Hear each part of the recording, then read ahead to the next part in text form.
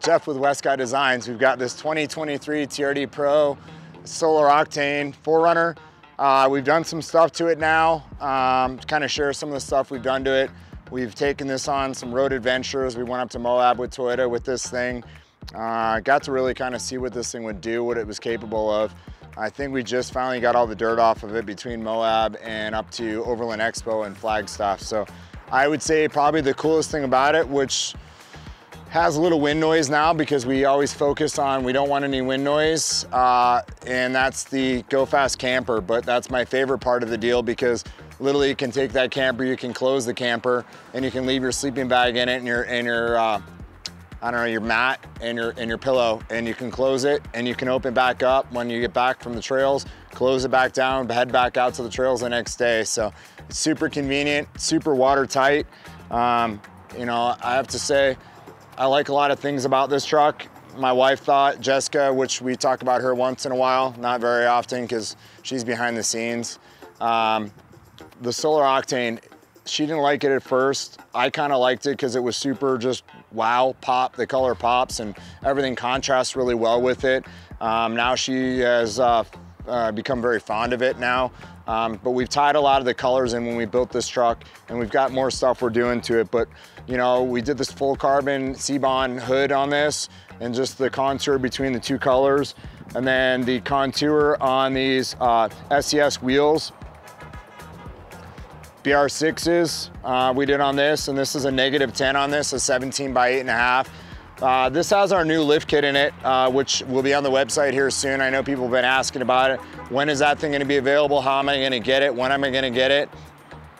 This lift kit here on this truck is basically our 2-inch, so it's already got 1 inch from the factory with the TRD Pro lift on it, and then we added another full 2 inches to it. Our other lift that we have on our website is between 1.6 and 1.7. It depends on taking measurements and stuff on it, but this lift works really well. We got a little more clearancing on it. The other nice thing about it is that we're able to run a 285, 75, 17 on this setup on this truck. We didn't have any fender rubbing front or rear on this. We haven't done a body mount chop, but then I went and added a 3mm front wheel spacer on it just to give it a little bit more stance in the front of this truck. And just from adding that 3mm spacer, I now rub back here in the back on the body mount. Made the decision that I'd rather have it rub there. We'll probably just trim the body mount on it and make it look factory like we do on our body mount chops. These new Toyo Open Country, the RTs, these are the trail edition ones. Really nice tire, they ride really good. They've got about 4,000 miles on them now. Not a lot of cupping at all on them, so they work really well with that. This has got a set of rigid, these are the 360 lights, the 4-inch ones. Kind of tie into the car, not too aggressive on the look of it. And if you look up really close on it, we actually did mapping on here to kind of tie into the mapping on the side and the mapping on the visor on here. And I'll pop open the tent for you too. And we actually did the mapping on the top of the tent as well, just so this all kind of ties in, and all the grays tie into the wheels, and some of the grays tie into the stripes on the back, and then some of the carbon fiber striping tie into the wheels, and then the striping in the side. So all the little detail things that we did on this truck, it's just what we're all about. We're all about making really high-end stuff and building stuff that all ties in everything together, and there's a purpose we do everything for. So I'm gonna talk about the sliders. These sliders that we make, these are a set of our no kick out 0 degrees. Actually, we did these in MIG weld, and I tried to make it so you could still see the welds through them. Because our powder coat's so thick, it's kind of hard to see the beads, how they're laid down on the sliders. But on these sliders, this is actually our primer coat. So when someone says, hey, when you guys do your sliders, you know, I know they're texture finish. Well, I did this here in the primer coat, and the reason I did this in the primer coat was really just to show customers just what is underneath our powder coat on our textured finish powder coat. So this is right here. This is our primer coat, no kick out, top plate, MIG welded DOM sliders. So this is our low profile roof rack. We had to make all the mounts. These are something that's GFC cells right here, but these mounts here, we made these mounts and made a mount into the bottom of theirs and then to our crossbars on this. Just made it sit up just a little bit off the top, but we made the brackets front and back to work on that. This is, like I said, it's the low profile, so we try to keep it really nice and tucked. We slid it forward just enough so we could clear the ladder when the back's open, and then it hangs just over the front. Our plan is actually on the front of the visor here is actually to do the lights and make some mounts that'll mount the lights down here, out projecting out here without actually having any takeaway from the camper here. And we can still try to keep them really nice and tucked in so it looks like symmetrical to the truck. The mapping on the side here, I had people say, where'd you get that mapping on the truck? How did you design it? Whatever, this and that. This is actually Telluride. These are some of the trails that are in Telluride. It's very special because it's my favorite place to go. It's my wife's favorite place to go. This was our very first trip that we ever took together when we met, was to Telluride. So these are some of the trails that we've done up there. Super, if you haven't been to Telluride, you should check it out. And if you haven't been on some of the trails up there, some of the trails are epic. So we got a little damage on the back wheel here. I kind of went intentions that I wasn't going to tear this car up at all when we went up to Moab, but then we got out there and we started hitting some of the trails.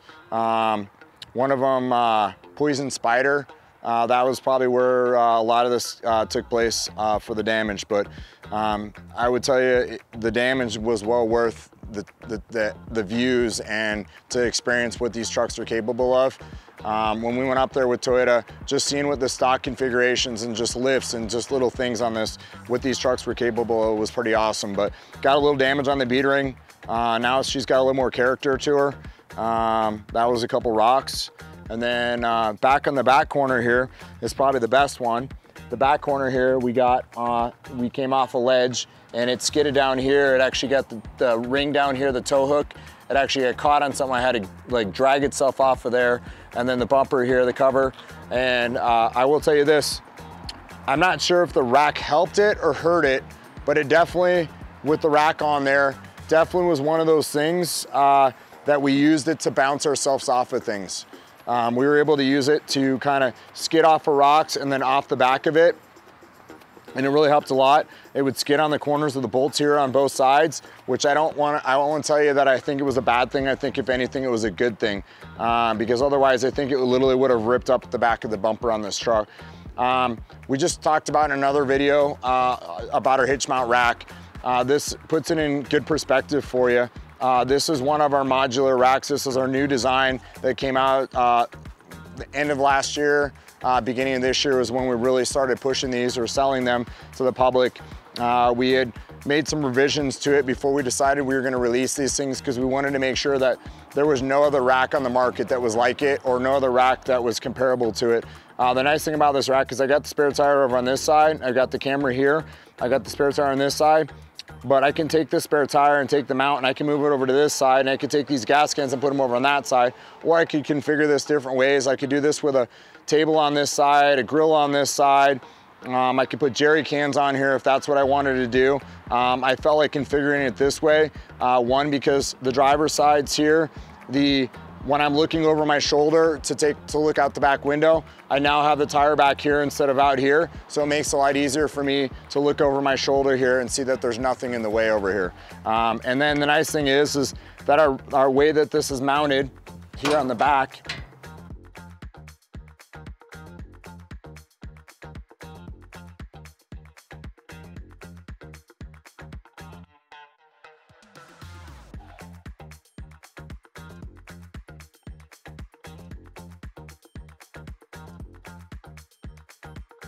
that swings out like that, and then there's lock here. I can set it at 4 different positions for lock, but there, as we talk about, these arms lift off the vehicle here, and this lifts off here. I can get this in different configuration. I can get this so it slides farther out, farther in, depending where I want this located on whatever vehicle I want to put it on. This is designed so it works on any vehicle with a trailer hitch.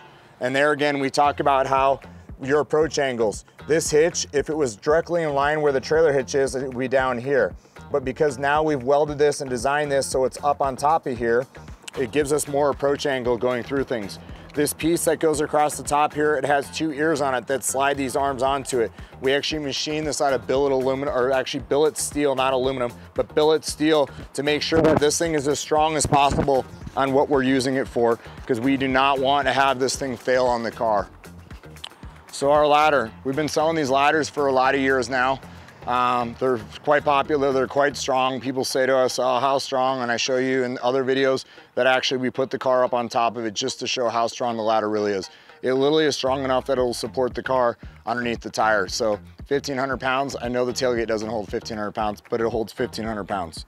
So, because we've had the car on it and that's what the front tire weighs, just because I've weighed it. So, you know, the way this is configured, like I said, you can configure this however you want to configure it.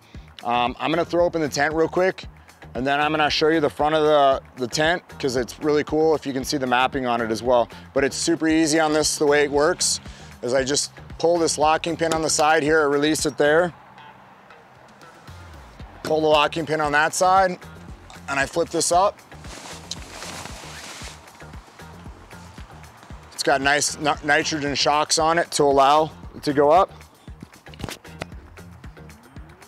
And then the mapping here, the mapping on the visor, and then maybe you can see the mapping up here on the top of it.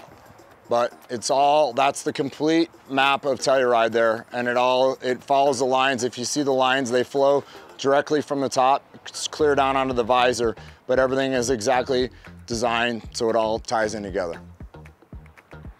So I got one other thing I want to share with you on this truck. These trucks, I would tell you, normally are underpowered.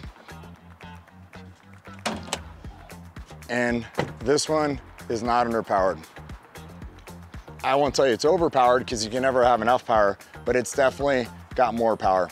So this has the Magnuson supercharger on it, and it works really well. It runs on 91 octane fuel. It has its own tune that comes with it. Just to hear the wind of it when you're under acceleration is super cool. I think with everything that we've got going on here and all the added weight and the aerodynamics that we've lost with the tent and stuff like that and the larger tires on this, you know, all these little things really tie in to help that supercharger take play in this whole thing. We talked about the suspension. I didn't mention in the back, but it has a 2-inch Icon rear spring in it. We actually ran on this truck just for the added weight, or when we switch up the weight, depending how we're configuring the truck. It actually has a Firestone airbag that I did inside the rear springs.